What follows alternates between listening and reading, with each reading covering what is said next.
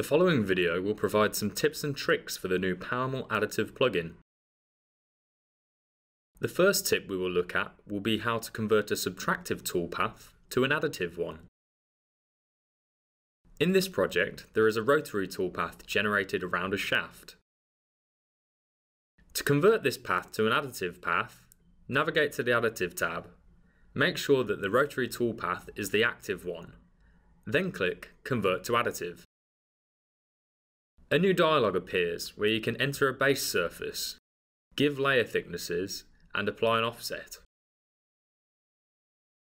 This path only requires a default layer thickness which we'll set to 3 mm.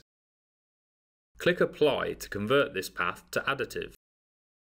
Notice that the path will change from green, subtractive, to orange, additive. You can alternate the direction of raster layers once generated.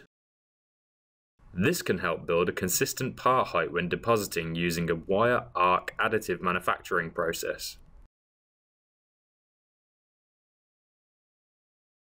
In the Additive tab, select Reverse Layers. Choose to edit the whole toolpath or a range of layers and select what in particular you wish to reverse. In this case, we are reversing the whole toolpath and reversing all segments within alternate layers.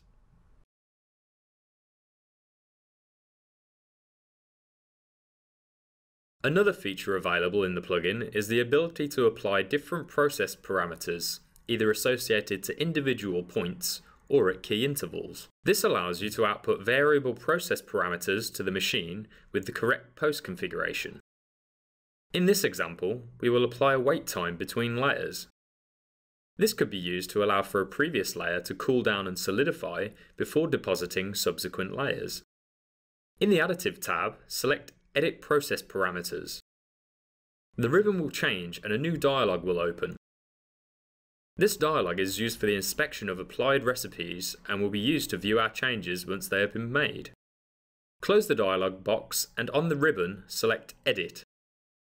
This is where you can apply different recipes to the active path. Give the recipe a name. Type the output tag. This will be the command executed by the post. Beneath, you can choose where to apply the new parameters.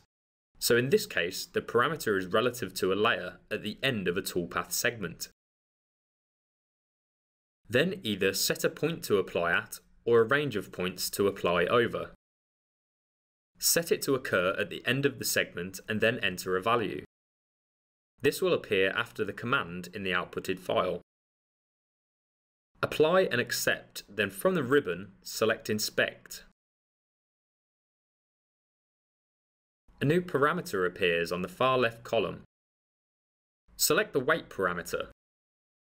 This enables you to see exactly which points will have this wait command applied to them when posted. Close and click Accept to confirm the changes to the toolpath.